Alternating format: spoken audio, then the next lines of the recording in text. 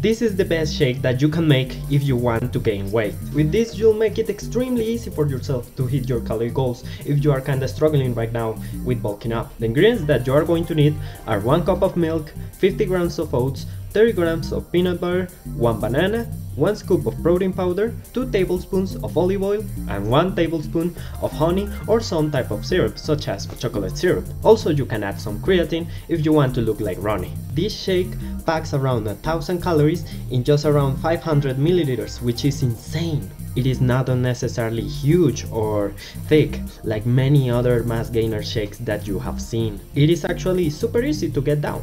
Actually, let me try something. I don't know if this is going to be a smart idea or not, but let's do it. 1, 2, 3.